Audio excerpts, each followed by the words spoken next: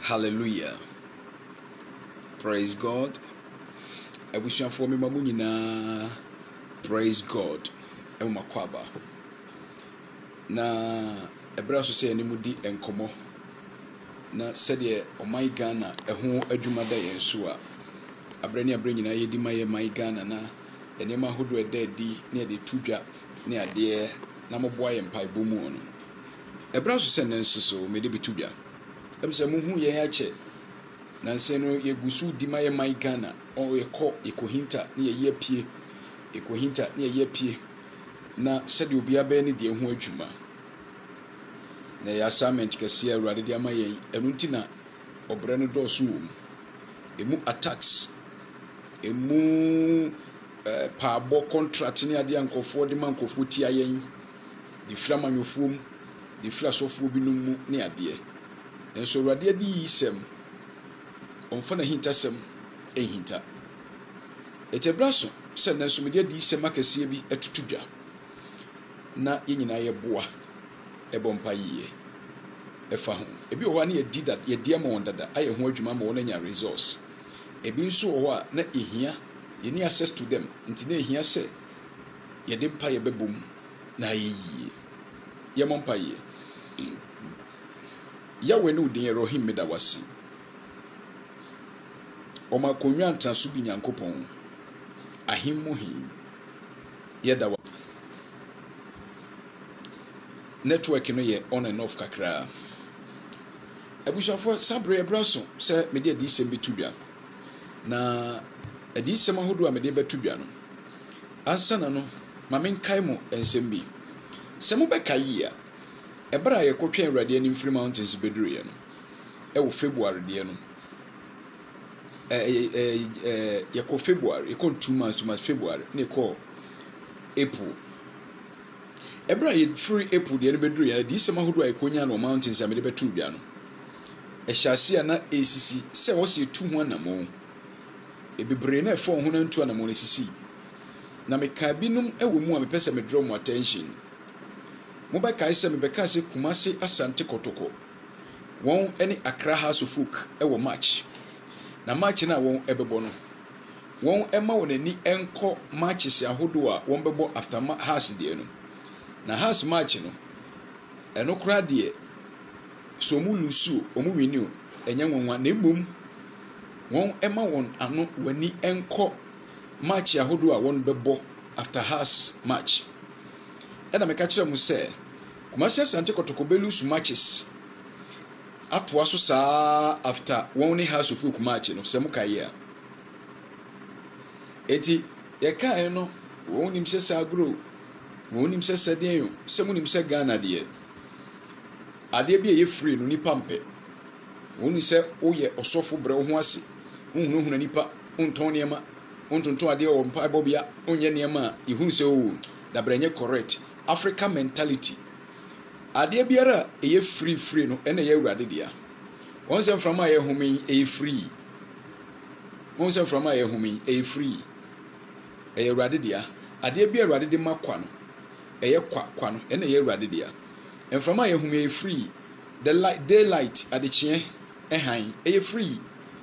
awia eye free so onipa fa awia e de ye bribia e na oton ti onipa ye solar ebehia awia ahoden a na waton amanipa se onipa fa de awurade abomu ade de ye ne bribia e na oton ti osofo bi oton ade nti na oje bosom no teniye paibo bia bia abekwa obi ton ade beto we Yesu moja na hwan ku na de e bosom ade biara awurade e de ma no na efre awurade no e free enu nti so konfo bi wo no e konfo papa titibre mu no so e konfo papa anase so disini bi wo e so disini ene esono konfo so disini bi wo no e papa otiti nuru ahaban a ubon so ya ade ma wo yare na osa yare a wonye hwe okache ose de wa de beba bia that is the free ade biara e free e free bani pampe etu hwe se de awurade ayi ama o my Ghana for many years ni free 2016 amobeto aba ne ma ekikan de efa hemfo ho de fa manyosem de fa sofo de fa yabrabom ebia ni ho na epa ho saa de bedrum pomponso yi eye free nti na wonfrɛ bi a amanyɔni bi charge no wonfrɛ osofo bi a ne ho asɛm ahintasɛm aba charge no wonfrɛ osikani ana sɛ ohiani bi a ne ho asɛm aba charge no wonfrɛ di berekurafo bi na won charge no nti no ohunu sɛ o efisɛ won akomia me charge ahunuhuna won atonton ne amanti no sɛ Awurade de adi yema wo a wohunu sɛ free eso ba na ebam so wo tete wo. Hallelujah. Eti ansa na mede revelations ahodo no ebetu dwa no ene de no mede kai mu saa de yi de enti a mecheche nsem yi mu yimenim so obeti ase efi sɛ yɛwɔ nipa mpanyifo doctors akɛseɛ ne ade bebrebisa sɛ papa etu adi sema Awurade soma ma ɔman Ghana ebinom akɔ school binom ayɛse aduru akyiri enema a woka nyina na ebam na wɔn mote hɔ no a wɔn mfie no ɛkyerɛ sɛn mesemo na mo so mo yɛ doctors mpanyifo mo nkɔka nkyerɛ wɔn ɛde entia free. Awurade de mframa ma yɛkwa free. So obi chi mframa de gutu am no ye ɔse oxygen onipa yare na edisi ne so a yɛse a day 3000 5000 wɔse yɛtɔn ti ade biara nipa fa free de Awurade abomu no ɛna ɔtɔn ti ɔsɔfo bi ɔtonton ade no yisu bosom yɛ wasɔfo ebrebi no mu ko mogya ho Yesu mogya ɛna me na wei ɛna bosom ade bi efrɛ Awurade free ti na me ma mo example sɛ ade biara efrɛ Awurade ɔde makwa nipa fa na ɔtɔn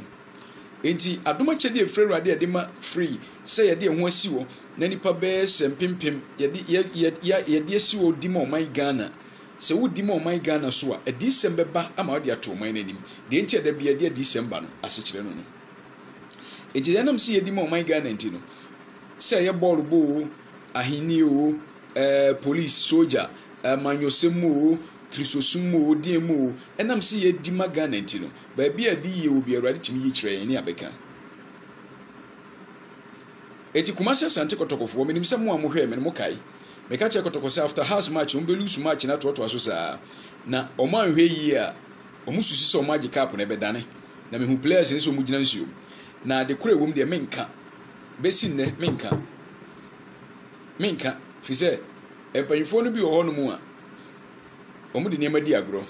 ebi obi kura epani se okase o munye ne enye sesese mamu ha mu place no munye ne se ya sika nka ho no no akogye adi nti no ohun se oye onya mfa so wagyae onfre obi o na ote ho na de mekan no so bem fri se de meka mfiri me mu efiri adom akyede efiri soro a ode adua me mu no mu na me de ma wiase ti Kotoko match no ombo has wie no are they winning or losing team ketua bi be hye omo maako 5 adi ye no ba ye ka kire mo last month no manfi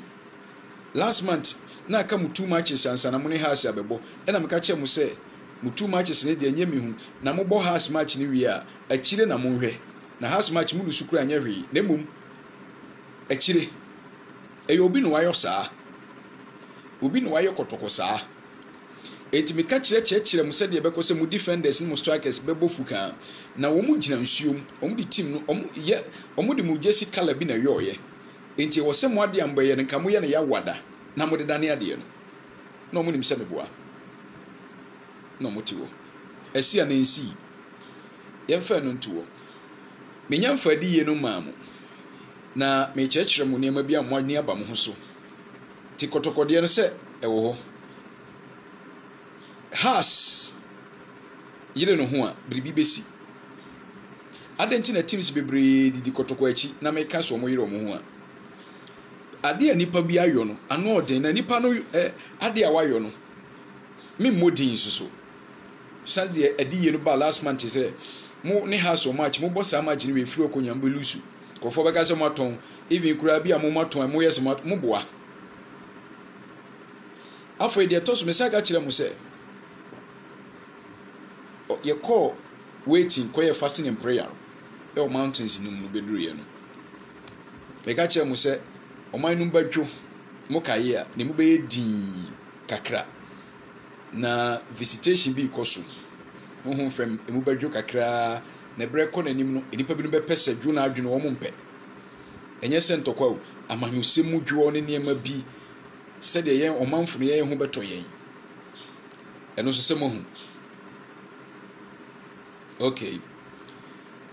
na adenti na de ka ye nyina ebem moma yemfa foundation scripture yemfa quotation ya ebegina so na de maka nsusu no yebetumi de agina so na yaka awurade asem no a ode asoma me ene yemfa Deuteronomy 18 verse 20 no ametaka akire mu no Deuteronomy chapter 18 verse 18 to 20 me kan free twi no e wo tablet ne so o se mema odifo so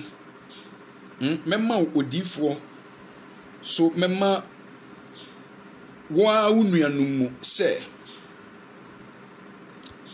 na mede mensem be hye nanum na waka de me hye no nyina akire won enti obre biara ne de awurade yo mema odifo so wo mumu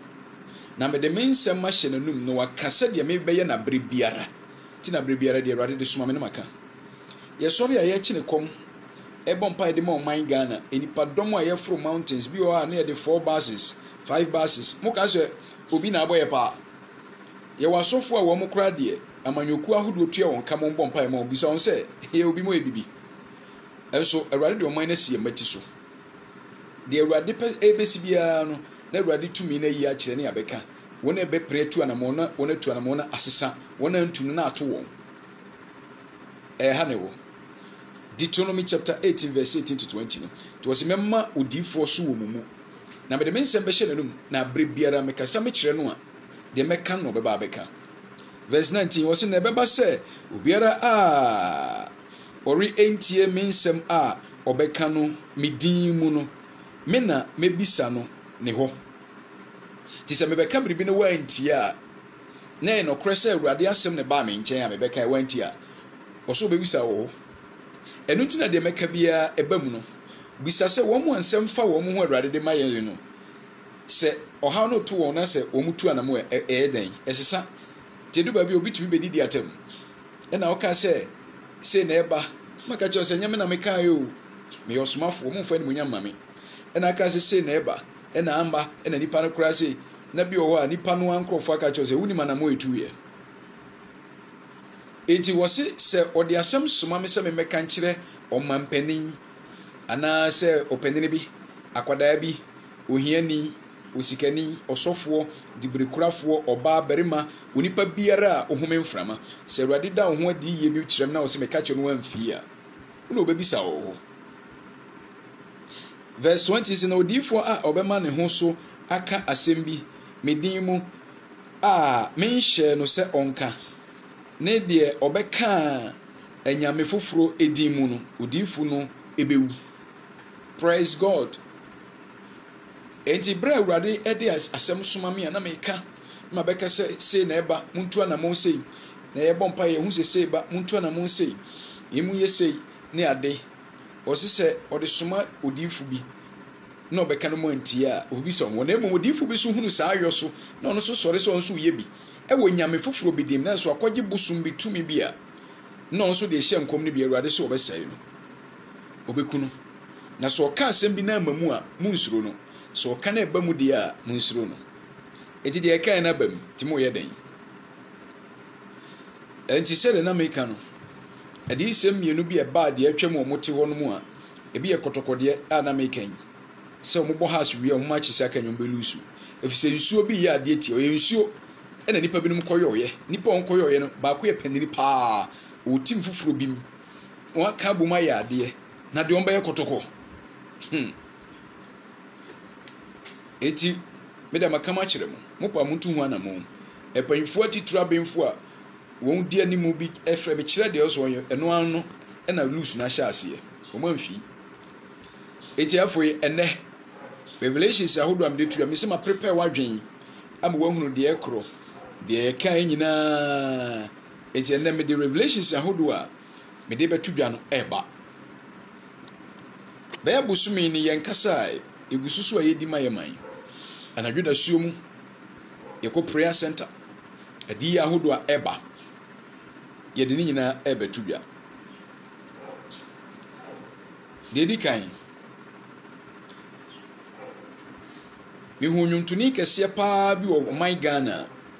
sa onyuntuni no nipa nyina do no nipa nyina penase including me ameti yi se metu kwantenten a ne nwom na metie sa se 3 hours kura mi nyai sa nwom to ni no otu nyansa nwom yie otimi to gospel secular bibia oba awurade mu ayini gospel ni wi ase nwom enwom bi e ka nyansasem na esesa nipa brabo na ye awurade nwom fi se de awurade pani so nipa besesa fi na kwamo ne so na onipa me kan otu nyansa nwom pa otimi to de mo friend gospel de mo friend secular odoho otimi to odoho nwom otimi to obra nwom oye obi a nipa bo na wuto ache emu bi edo no da se no ade ba ye gina di ma no san so wonim yenda na san ntuni ye ntuni kese a owoso Ghana pa wo mu ye between titifo no ene nefo no ntemfo no bia wo mu nya titifo pa no bi wo mu ye between titifo no ne enefo no ntem no omu baako san ntuni abre biara wono bo na wuto oyo nyansafo a otonwum yi mani gye ne ho dinadi ye na ba ne ye di man ene se o my Ghana ho an ye te se nwumtuni ya make na asem ye ration de ko hospital ebro ko du hospital na ewu asem na na edin nti ebra bie sa ye hu se enipa bi abeti hallelujah praise God nti hu se onipa bi obeti bia na odimpaibo eginam ti hu se your mountains waiting prayer mountains ye bompaya na ye dima na ye hwesa afrede no ho ayeden na waboni ti sa ase wanwa ni ti na afi wamo san ni ti ni nyina na ahode foforo bi abewura ne mu ama no ho ayeden na nkade ye kɔ na nye papa ye di ama no nanso ono so fa no ho hyem o asɔre okɔ ana ohunhum fam kurafo bi so a ofre awurade a obetimi na ohwene mpom den yie fi se na report wa ye tie no na nye papa tini ade ye ho si wo di ma no ano ya ante asem papa wo saa nwumtuni kase nyansafo yi ho enipa epe na owuo no de onipa wu a wunya hwemfrim tie de bibia de we prayer center wonum no ye ya nanso enya kape ne nyina de ahyem ne de mpaye ne edi ama nipa kro enam so ama nipa bebree binum ya ahemfo binum ya asofo akese binum eye nwumtofo akese footballers ebinum so eye esikafo ebinum so eye amanyofo binum eye former and current president obia o efa no ho a yediman mo ntu ana mo so onya resource enti saa nwumtuni die na oye obia ye do no enti na ni pepe no oseye no na nka ombenya ye beti se bia wo firi mo no ye mpai bo ne se de awurade yakɔ awurade ani ma fa no ho no ka enyina na ya ante asem de fisi ye hia no ahese wabra ache ye hia no fisi otu nyansanwom saa nwumtuni ye di ama no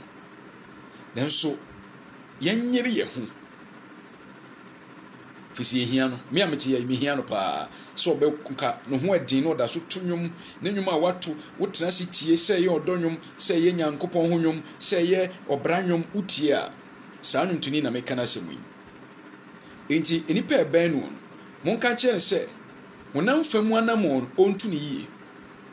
no hwe no hu na brabo so yie de ye honam famu anamon bi e fa hospital koye ne ade ontu ne yie honhum fam ye di ama no na honhum so ba bi okɔ asɔre anase wo tumfo bi a wo frɛ awurade no wo awurade krɔgyen no a ɔmani ni man man ko wura ba bi fufuro bi enye saa enye papa ese so otimi nyini esem so woni 50s o so otimi nyini o nyini e wɔ nanim you say ba bi o wo sese no you say atwero 74 eti wan nyini kro so onya 74 nanso ya ante asem de na de ye di ama no ne bra ye di ma no se no ho abɛyɛ den na awuto a ekoso rumoso na ekoso e kana awuto no a ekoso wo media num ni ade nyina no na fe wo mu wakasa ma nipa na no ho abɛyɛ den ti mu so osane ni ti na wabo no nyina eti adi ye edi kan ehu ye no no adi ye to so mienu mehunu oman fa ngo krabia kese a explosion asi ho enti panfo hwe ho so yie oman Muntie ni yio ɔman fa ngo krabia kɛse a explosion asi wɔ ti mpanyimfo nhwɛ yie wɔ hɔ na ɔntoto nneɛma yie wɔ hɔ munim sɛ ade bi Awurade de soma me no ɛnam sɛ yɛ die nti a madika kyerɛ die nti a da bi enya adisɛm no ɛne sɛ yɛ di ma ɔman no ti yɛ di ma ɔman no a baabi a nneɛma nyɛ nneɛma ɛkokɔ so ahintabea ne ade no ayi akyerɛ yɛn papa ewom bɔne ewom nyina wayi ne abɛka ne nyinaa sɛ ɛfa obi so ho a ne yɛato nkra no ne yɛdi ama no ne yɛasesa adeɛ no nti ɔman fa ngo korabea kɛseɛ a explosion bɛsu ama ɔman no ho abɛkyerɛ no explosion bɛsu ama ɔman no ho abɛkyerɛ no Awurade nyimfiri hɔ momfa adi sɛm ne ni agorɔ sɛ mobɛka yi a 31st night ɛde ba esi 1st January nso so afi no mu ɛde yɛ mede bɛto bia sɛ accident a ɛbɛsisi accident de sisi ɛyɛ normal ne nso particular route bi ɛma meka kyerɛ sɛ Cape Coast Takoradi kwan Accra Cape Coast Takoradi accident bɛkɔ so wɔ hɔ paa enti asɔfo ɛwɔ mpɔtam ho nyere wɔn ho mpaebom ma meka ɛde na ɛkɔ yɛte ha yɛ ma di sɛ mo mfiri ahode tumi nanso yɛn kora mpo no krɔfo bɔ paa ɛwɔ yɛn ho ebinom yɛ asɔfo ɛbɔ paa ɛwɔ yɛn ho asɔfo contracting krɔfo contract killing ebinom sometimes you receive strange calls or a police case ho ayi yɛyɛ investigation adisɛm sɛ ɔman Ghana yɛnyɛ obi Awurade use no ɛka adisɛm ɛkyerɛkyerɛ ne nsɛm a yɛsɛ na asɛm a ɔka ɛbam yɛ obi yɛ bɔne Awurade yi kyerɛ ma ne bɛka nti no yɛntu no so sa deɛ de yɛ Jeremiah no ano de bi yɛ me yɛn so ne yɛn kɔgye sika mfiri ɔman panyin biara ho wɔn a yɛagada wɔn asɔfo akɛse agada wɔn no bɔ mpa yɛ etua wɔn kakra ma ɔman no deɛ Awurade de yɛn yɛ ɔman mu no mfa wɔn nyɛ obi yɛn kasa wɔn nyɛ wɔn deɛ they are there wɔn yɛ mpanyinfo wɔn kasa Awurade bɛtie nanso adi sɛm Awurade ma me de bɛda biara no esi ana nsi te asɔfo a mo bɔ paa amanyɔfo a mo bɔ paa mo nyɛ sɛ adom na Awurade de adom me no mo nyere mo ho sɛ mo bɛdidi wɔm kyɛn sɛ mo bɛpere sɛ mo bɛsɛɛ me be careful wɔn sɛ mani hu adeɛ ɛnyɛ me pɛ ɛyɛ yawe nti wɔn no wɔn ma me hu nkrɔfoɔ deɛ a sɛ mo so mo yɛ bibi fa me ho a ɔbɛyi akyerɛ mo ho hwɛ di sɛm a me de ma yi emu dɔ mama mo san mienu afɔ yi adi sɛm no deɛ ɛsan ba yɛ tɔ so deɛ meka ne sisi yɛ ɔman fa ngo kora bia kɛseɛ mo ma mo ani nkɔ hɔ me hu explosion kɛseɛ ɛwɔ hɔ tie ma ɔman no ho bɛkyerɛ no ti mo nhyɛ no nso hyɛ obi a wɔhwɛ me saa bere bia mia so na hyɛ sisi a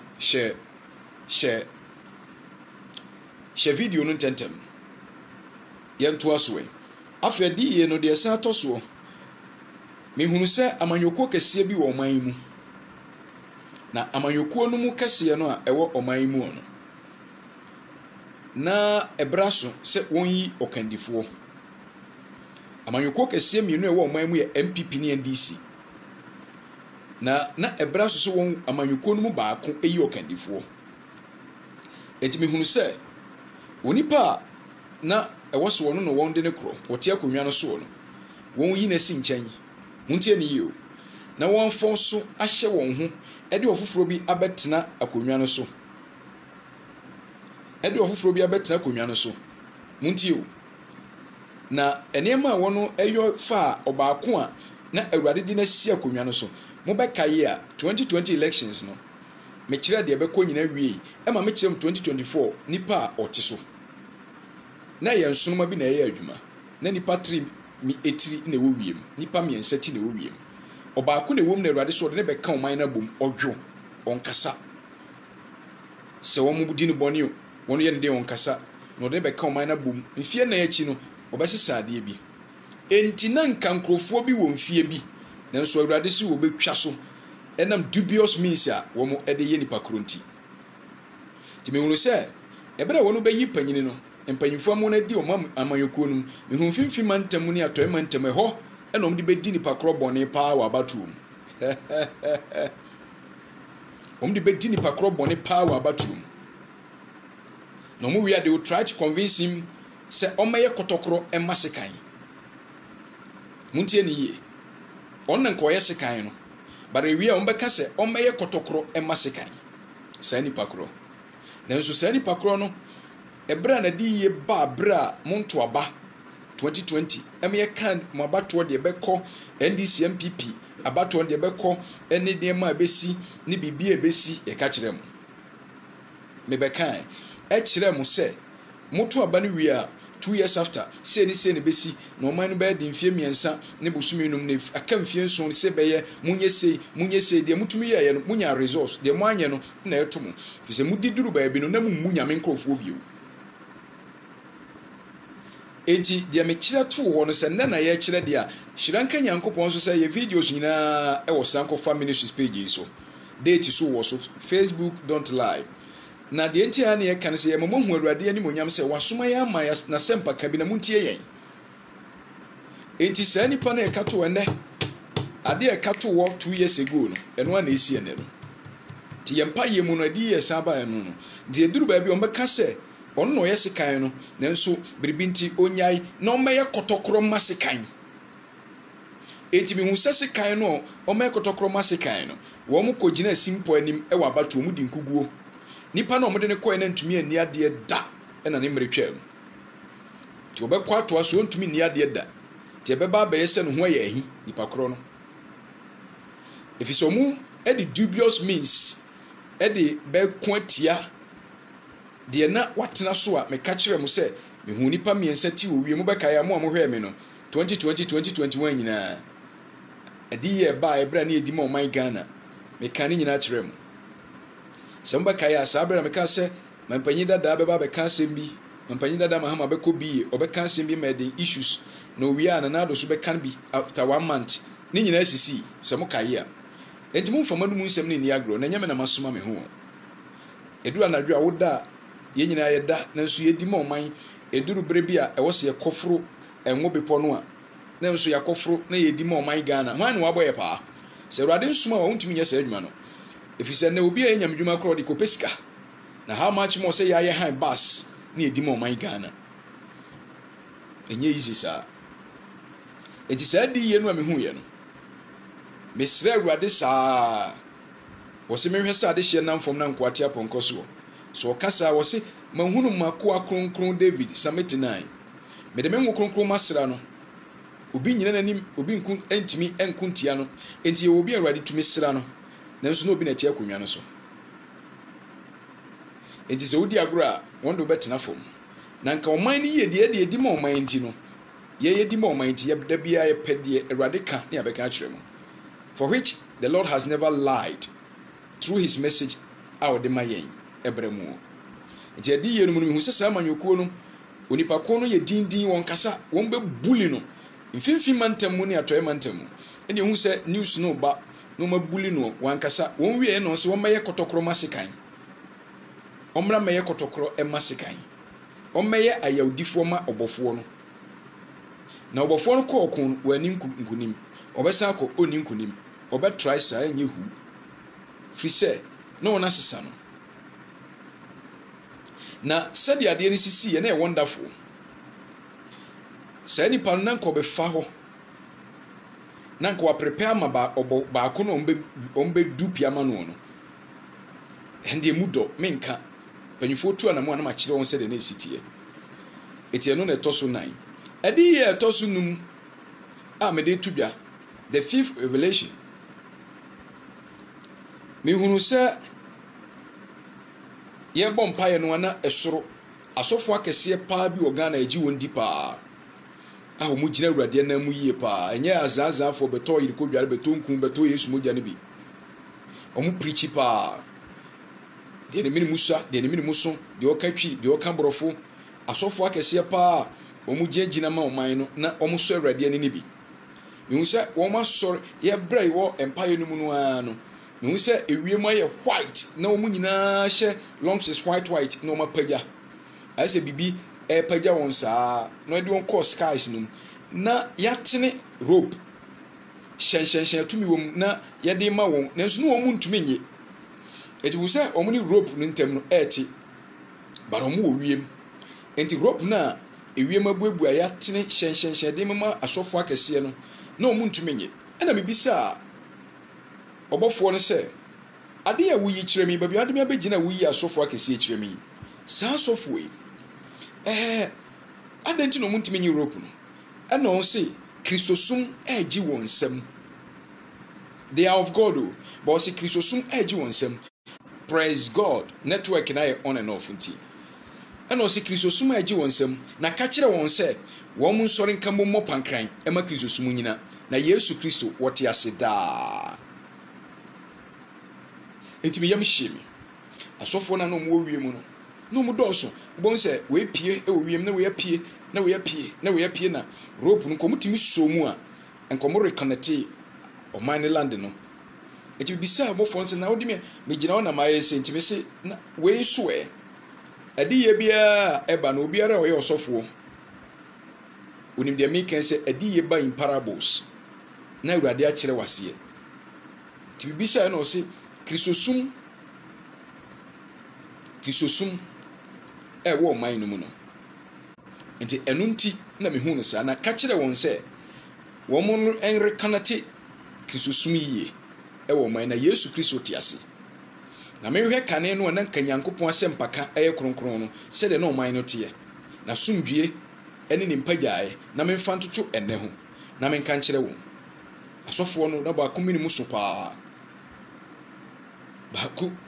omodo me describe no wahu. And they were of God. And yes, omo ya azasofo. They were of God. Enti omo resist ene no bo omo resist we pie no we pie ba bi obi a ona nka wo so omo gi rope no di ro oman no. Omo antumi. Enti Ghana sofo mpanyimfo a mugina ma Awurade wo kronkron mu ona esere mu. Munyine mu ho. Mu wa adwuma bi. Se me wo access a kameko mu nyina nche maako akọ kire wo. Eno mani mu oduru omo wani monyam bi. Enso no mu ntumi. Ti abeye nipasem ti wo se mo hwe na mo rekanati wo man no ma Awurade bio. Ete ene tosu nu. The tosu ensia the sixth revelation me hu se MP baako MPs bi na abra wo mo ekwa na omo ka efutu omo etisi futu kwan so se asphalt omo nan so omo si futu kwan so na bra omo kono ka ne samasoto saa tware saa samasoto saa yante asem de o MP no se ka no ebra omo nam asphalt so no omo kọ baby ase they were in the rush omo eko na ko so omo bibi omo tiye enti na omo konto mu aduru baby oso omo pai no mpai fa sem futu kwan so omo so am se afei futuro kumo na dom koduru ho no na oye MP bi ne kan samasoto saa gregregregre omo anti asem de tie no so ye de ye di ama won ti di aka no so mbetu omo ade ho anamo afei de esan toso yehu so ko emoadoma nhia mumu a ye wo da me de example kirem ye won takramoa ena ye wo ntoteboa na ye wo ye won takramoa na ye wo moa mo nante a omuntuo ye moa omutu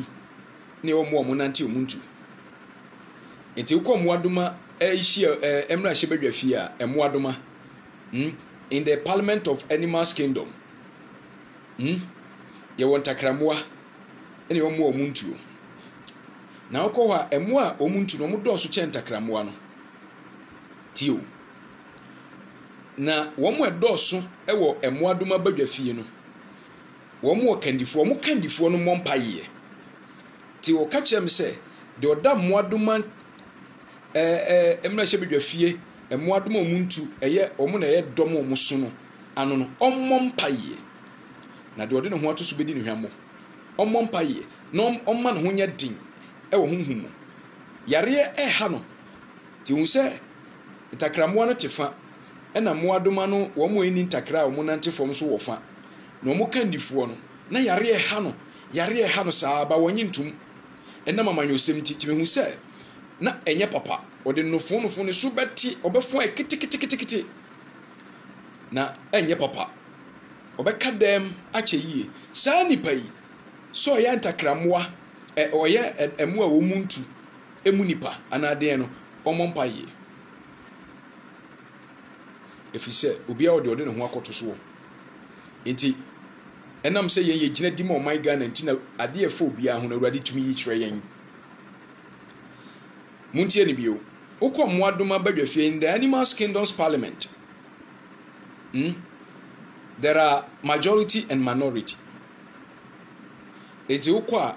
majority are the best. That is the minority are the best. The best animals that can fly. And those who cannot fly, who walk on the earth, who does not fly. Omulida. And the animals who can't fly, they are more than the best. So they are the majority. So mulida no. Na ehun akohia se won di ma no na oyire ne ho. Na okun kese bi kutia na enye papa. Ti yare kese bi eto no so. Yare kese bi to no so. Eje emwadoma busua asem na mekan. The Animal Kingdom, majority and minority. I'm talking about the Animal Kingdom. Obi oko school Animal Kingdom. Ti makasa. Eti yehu eno. Opa de kan sa entakramwa emwadoma badwam entakramwa ne minority emo omunante enso eye majority no. Sa amwa no omunante no mu leader no. Onfani agro. Ade ede ne senyo na okobo mpa ye. Yakwachiri komni ehun bibi ya beka chi free of charge to one among so wo sofo se wo imam se wo grandmaster so adiye na bakobisa ne hwe na to one among keke so susu se solution no so adiye bi erade ma ye the solution kam ho enye ni nyina na ye ka obia wadi di achi bia hu se ye de ma no ema esidi ye enti we nka ede nyo na akwachi ne kom ye ne akwachi ne kom bi no manyinya osa ne ade akom chirinti edi ma oman no na migina ha minya sika mpo na odi ache wo mo se omo boa ama sa ye intercede on behalf of the nation no omo fanto bimpo ye omo aprenso ya na ya bompa for many years ama Ghana se ye NDC abreso NPP abreso na sanko families wo hodada enti wo senke ye beka di semsom de di agro na mo hwe sa nipa no a odi mo my Ghana ne ye kuma my Ghana mo hwe de nipa de ye eti yawie ti santa kramoa no so kandifuo no takramoa wo ntakramoa badwafie ho o kandifuo no wo takramoa do ene mo amuntuo wo mu a omuntuo mo doso no omu leader no afa mi hunu osofo bi a wo man na Awurade abra afitwa mu no Awurade kan ho asem se on sakra na wie ya ba na Awurade buofu yie on sakra fi na kwa mmone so muntie ni yie na Awurade so onya adwuma ma no oya brante on sakra fi na kwa mmone so na sede obi honhom famu no na diye mu no na Awurade da na die wodi bone tie nipa no onhwe na wonyai tibe hu se wa Awurade abono a na no oden afen so mehunu se mebe muntie se di yie Awurade san da na di se okay, in Acts chapter 6 verse 13 edekro and Acts 13:6 susua Paul koka Awurade asem na oba bi edin tetemu bedi wonachi ana o say muntie yenum na eka nkwagesem no na Paul etwa nani no so oba da biara e beba beka ye na ginkwa Yesu ho asem e wo kuro yi mu no obedi akire kika sansem na de be deliver na yahwe adekro na saa oba na wo se wo yodifo ba o hyenkom enti Bible so wona madi Yesu ama ne mpanyimfo ne church elders ne nyesika bebre nanso saa na ye akom hum according to Acts enti Paul edani na no say we no o dom bu ni na se o ye odifo o ye sofu maami saa akom hum e no deliver ade na esi twere konkrom mu no saa ade na esi twere konkrom mu no bribi si na de esi twere konkrom mu no saa nipa ne se so Awurade de dambo ato nanim makachia no o de dambo ato saa nipa nanim ji o sakra yi yento aso afei mi hunu se oman Ghana police adwumakuo entokwa kese asi empanyimfo pa high hierarchies na abro news baabi obi eka internet division kese asim na nya asem papa na ebe hya ase no fon na ntokwa na pai wo mu na ye high hierarchies no top hierarchies ni bi eho na ebe hya ase free nte mankola ni nyina papa ejejina binum afa ti omu hwe yie na de kese bi boboba enye papa mo man no ti saade ne hya ase a mpanyimfo na nsi fom tem afedi yie no de toso nwotwe de toso nwotwe ehunu bia eye supo ano ekuru muntie ne yenya poano onse Ghana yo nsu akese wo lake yo river akese bi kura na oman Ghana mayen light ni ade mehunu saa supo ano no enkuro no bi na chaos kese asi ho pa na nya asem keto na wo se soldiers any police navy fire service ne ka ona bom ko na kuro no so nye kuro kese yo eye supo no bi ano e region bi mi enye poano supo no bia no na chaos kese asi ho na nya asem keto enti mesremu se statipe ediye no basa eboa mekata malede a kire mu 20 May num last year na me ball say after 3 months e be sha senti mu moni nko ho wahu de siye ti ade awrade yi kire mu mfa ni agro anka wo said mukura no da me kan ko man si dan ma me na metim na ka me kan man na di sem kire won saa nanso man bi atim enyama breso na hia se Jeremiah na awrade kasa kire no for man no ho saa Israel man ho enso asofo e wo man num ene o man ni panyimfo etu no so sa eme yekoto no twene amanam si enkoku no me eduru ba bi se won yom saa e de me ko police station se me nsem na me kan threat enso ba na eba mu eduru ba bi so anabi no mabopa asofo bi no awudi sem wo mutirim mrantia a wo mum person be sakra di nyame din awudi sem wo ntirim wi no wi ana afei paabo enti oman no mientie awrade ne se awrade wese ade ya meka se asofo akese apagya soro eso ahomam dia ma oman na anya yie muka se ade ketua na se tumi bi for oman no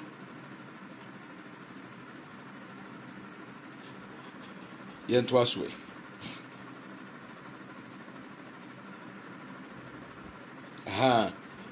enti eno supo ano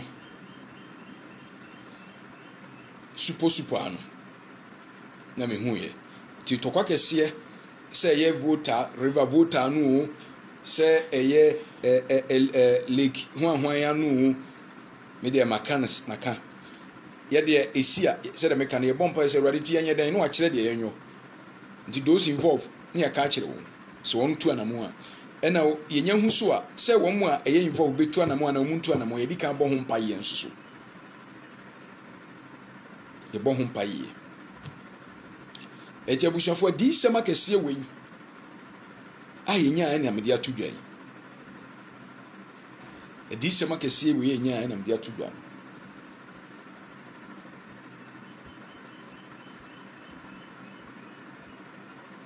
de ne de wom wonfa ntu ho anamu ma me fa we ntwam ansa Sankofa Ministries a non-denominational Christian fellowship me Pentecost ni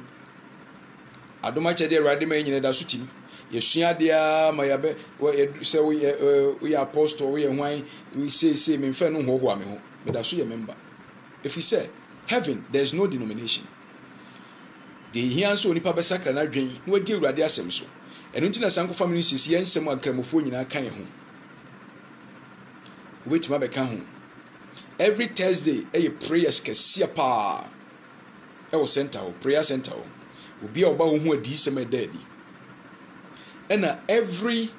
Sunday morning 8 30 to 11 mpaye enchechire kese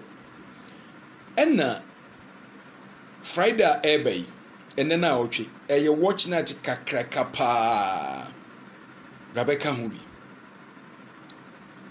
Beka Hubi entrance ye oman abambo nyumaku ahodo apanyifo nyina begina mpaye no bi ti emfa ho ensie enkonante baabia mu nkobu mfa so beginam wo betie Awurade ase ne wa mpaye na akọ edi semi fa ho Awurade yinadi enti fiadai enena otwe 6 May ayi kese pa na theme no say who occupies my position Who femu na fina paimu who here overtaking anointing bi onipa bi occupy position no also timi yini free ho na okoje wade yini free onye kuma asem da bi na no na so ena tie akonwa no so enso ne yasra David tina wo se so free akonwa no so ma David ba enso na so aside to David so anamo utie ni ye enti who occupies my position no enye I watch na tiketwa edu ba bi so a wan kasa usuba morning ena occupy wo destined position wo shebrade ba asasi so no bi Awurade ma aware pa so oba wanya ukunupa no oba usuba morning ama eyi na firi ama obi akɔhye ho eyi wa firi ho aware ne bow ama obi akɔhye ho a eyi usuba morning na occupy position the teaching no ameye no ewia ne de mpai na ginam etifa ni agro 6 May bia no ye income tax bus stop of Anchor barrier eti brabe ginam na bɔ mpai no bi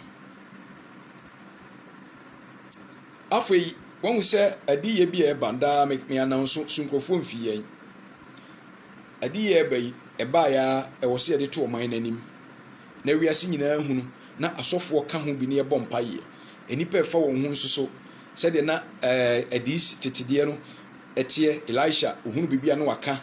na ya frɛ na himfie na akɔkye de omonye na de nkunimdi abra Israel Jeremiah Isaiah enti Ezekiel ti adi ye ba no e ba wo se me de betudwa se me wo bundle mini bundle e wo se me de betudwa na no na mesere mo se anka binum fanto mo so moa me na anka minya bundle every week bia me send the say na de aboa wo ananso se e bia every month me ma say e bia every week metima aboa 100 cedis fato bundle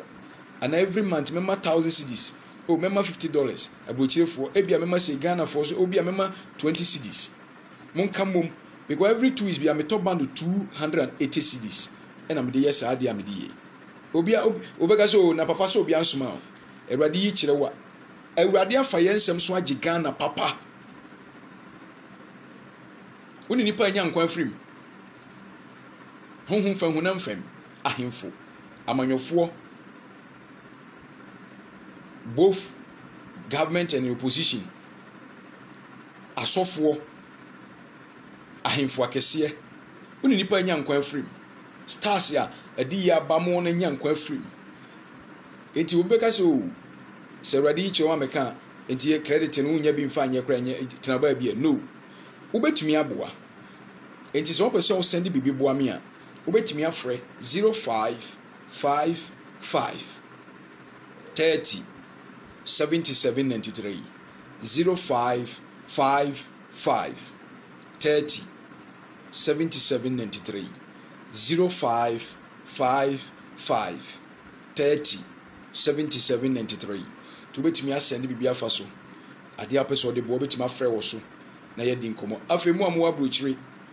efiri afi etwa mu no ba na mesrem camera besinne obi amfa ho Africa no senka metonton Yesu moja powder ibi ne ne manema di buni pafa so a ade a Yesu si ye nyo no ankrofo ye wona sore dem obi si won de oye odisi asondan obi si oye osa acheche man sore man urobu Peter de pepo a waye den enso nkrofo no hu nyansa obetu akoho akototo but se obeboa ma no kra wo ka kire no ediye wo ka kire no asempa e bema na diye no odebekwa akotopo da ahuru nanim na da yaka camera obi amfi ba metonton niema eya azanu bia ba na nkamia matima tom niema nyina but mikobu aten tro ne sei Yesu said the Awurade asoma no ɔka Awurade asɛm. Enti yasrɛ mo camera sɛ yɛpɛ camera a yɛde bɛyɛ adwuma. Ɛso yɛsi Kristofo ɔman no mu. Yɛsi nkramofo ɔman no mu. Obi amfi. Ɛka so bɛma camera kɛse a yɛde twa sɛ de betime twa firi auditorium hɔ ɛne baabi a bɛsɛte a adi yɛ no ba ne yɛ preach ne yɛ teaching yɛ services a wode betwa ama mo online nyina nya biahwe. Sa camera ne bi ne yɛpɛ. Wobetimi afra yɛn ɛwɔ 0555 30 77 93 0555 30 77 93 tu betimi afra wɔ so na yɛdi nkɔmɔ. Yɛmɔmpaye ya wani udin ɔtena ha hunu do Nyankopɔn manframa hu bibi Nyankopɔn yɛda wasi ɔsɛwie mu ahu wiase wura ayɛ yɛnkan ukura sasi mu ahu Nyankopɔn yɛda wasi wasema ɔde soma me no maka enipa ɛsɛ nya nkwa firi mu Awurade ma wɔn enya nkwa firi mu yɛsɛ oyi ne firi mu mana dwen sakra ne akoma sakra enipa ati adi sɛm no betu anam bɔne sɛ wadi ya ade asom nti wontu bɔne anam ati ayɛ uhunu kyɛn sɛ de yɛhunu yawe ɔbɔfo wɔn ho ɔden ɛmfa mfira bɔfo ɛmpa wɔn ho ntoma anopa wia ne anwumre honhom fa hunam fam yawe kasa ɛwɔ Yesu dim amen. Awurade nka ho share video no obi a wo hwɛ mesisi a share video no share the apostle na Kwarteng Amanfo the Solomon of our time share video no matwere books bebree a mame fa bi nkyerɛ mo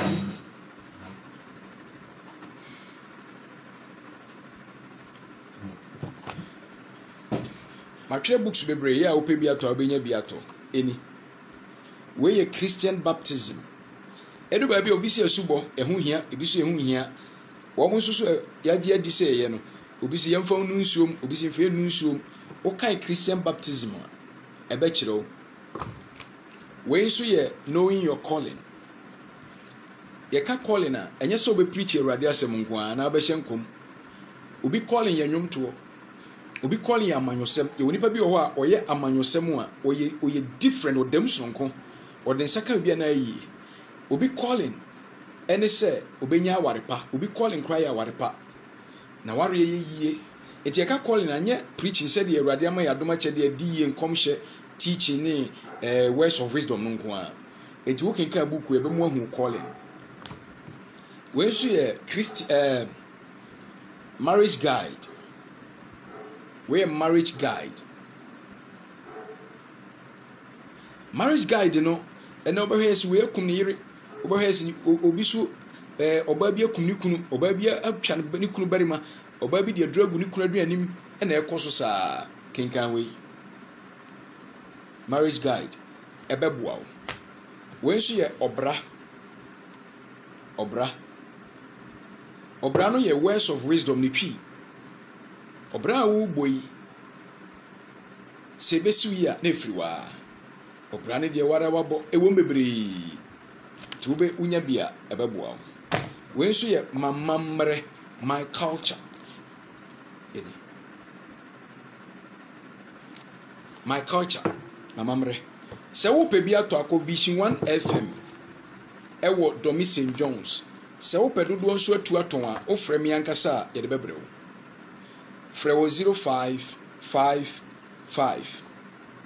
30 77 93 0555 30 77 93 mesan wɔ The Bible and Culture twerɛ kronkron ne amammerɛ meyɛ ɔsɔfo a menim amammerɛ twerɛ amammerɛ nwoma ɛsan nim twerɛsɛm no